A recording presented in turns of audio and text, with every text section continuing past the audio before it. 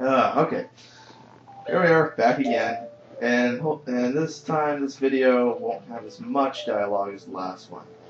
Who are you with the very pointy chest? I am Impa of the Shikas. I am responsible for protecting Princess Zelda. Everything is exactly as the princess foretold. Did you just, like, overhear everything? She's a ninja. Of course she overheard it. You are a courageous boy. You are heading out on a big new adventure, aren't you? Unfortunately, yes. My role in the princess's dream was to teach a melody to the one from the forest. This is an ancient melody passed down by the royal family. I have played this song for Princess Zelda as a lullaby ever since she was a baby. There's mysterious power in these notes. Now listen carefully. Yeah, I think there's that, and then there's a little bit more dialogue, so it'll be over soon. Wow, so apparently that's how you play music. C left, C, yep, C right. You know how music has to do with A, D's, and E's and all that. No, it's just C. And there's some A's in there. Yeah, there's A's too. That's right. There are A's. I wish instruments actually sparkled like that when you play them. Yeah, we actually successfully played something. You've learned Zelda's lullaby.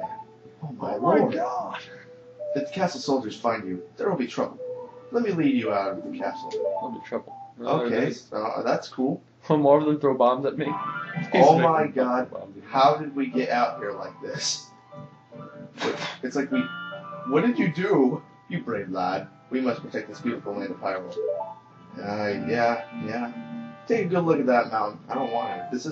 That is Death Mountain, home of the Gorons. They hold the spiritual stone of fire. Fire. I gotta go catch on fire to get this next stone. At the foot of Death Mountain, you will find my village, Kakariko. That is where I was born and raised. You should talk to some of the villagers there before you go up Death Mountain.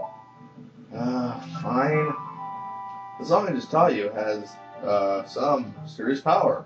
Only royal family members are allowed to learn this song. Remember, it will help to improve your connection with the royal family. The princess is waiting for you to return to the castle with the stones. Alright, we're counting on you. Don't you wish you can do this?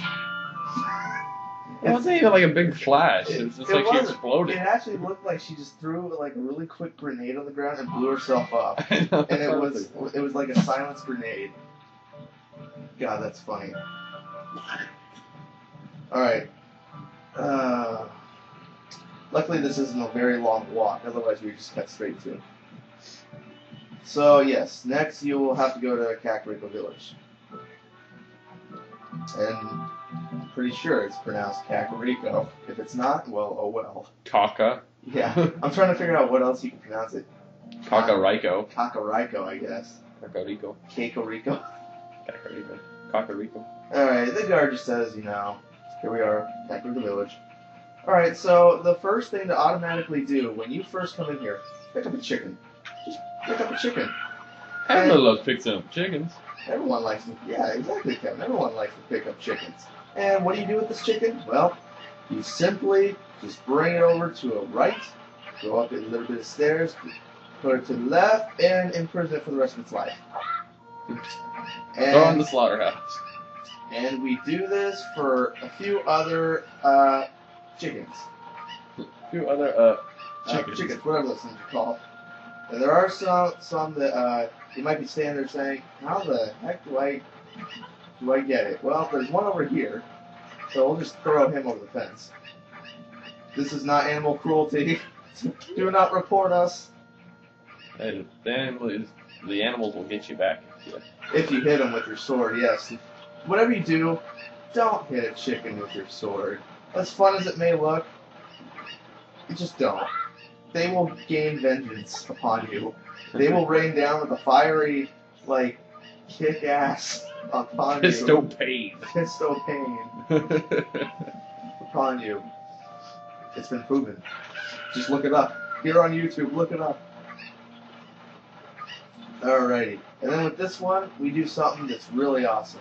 We just hover down to the cage. Woo! And then hit a wall.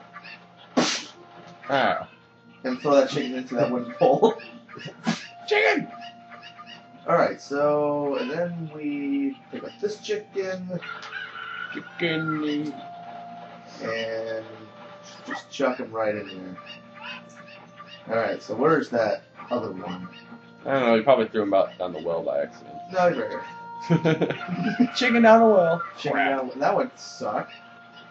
I've never seen that. I don't know if that's possible, but that would suck. You should try it. No. Not now, at least. Maybe later. Maybe. Remember this video. Alright, so let's see. I'm going to need... Oh yeah, there's also a chicken in a box. Why? I don't know. Who put this chicken in there? Someone made a big mistake when packing some stuff for mass production. I don't know. I love this guy who just like... These workers are so funny. They literally just run around in circles. And it's also the way they run that looks funny. There's like... Swedish chef. Alright, now we got this chicken. Just hover down to get that one. And now let's go get the one that I threw. Sweet, sweet chicken. Where are you? There you are. Coming for you. Alright. And after this, it's one more chicken. One more chicken.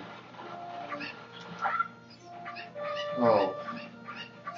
I wonder what Link is thinking when he picks up these chickens. I mean, does he even know how to pick up a chicken? Is there a special way to pick up a chicken? Well, I would advise that you pick it up by its legs if you're doing it the way he's doing it. I think. Well, maybe it's like thighs or something. Well, I would advise to not pick up a chicken and jump off a cliff with it. Because I don't think you'll actually fly. You probably won't hover. But we could be right. So don't do it. Alright, so we throw him in there. And then, yay, and then talk to this nice lady over here. Thank you for finding my cuckoos? I think it's cuckoos. I don't know. I have allergies, so I get goosebumps when I touch them. Then why are you a chicken farmer? Yeah, no kidding. For helping me, I will give this to you. It's fine glass and should be useful. God, please take good care of it.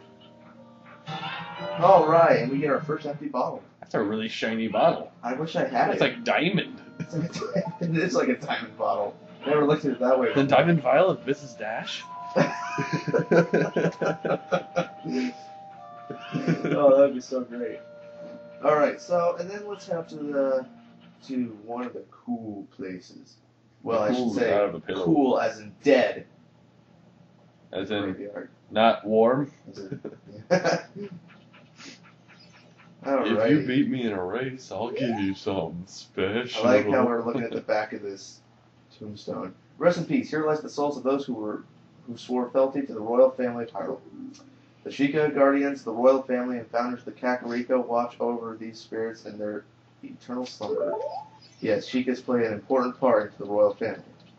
Okay, so this weird little kid. This kid, he basically tells you not to move these tombstones because there's one in particular that we can move. Most likely the one with the flowers. Yeah, that's kind of like an old Nintendo type thing, you know. Yeah, good old hint. Make it show up good. But we're gonna stop right here because the next part is pretty cool. And since we're getting low on time, we're gonna wait for the next video. So I think we'll see you guys obviously in the next video. So just hang in there. Spooky rain. Spooky rain with insane lightning. Alright. We'll see you next time. Alrighty. Bye. So long. See you next time. Yay!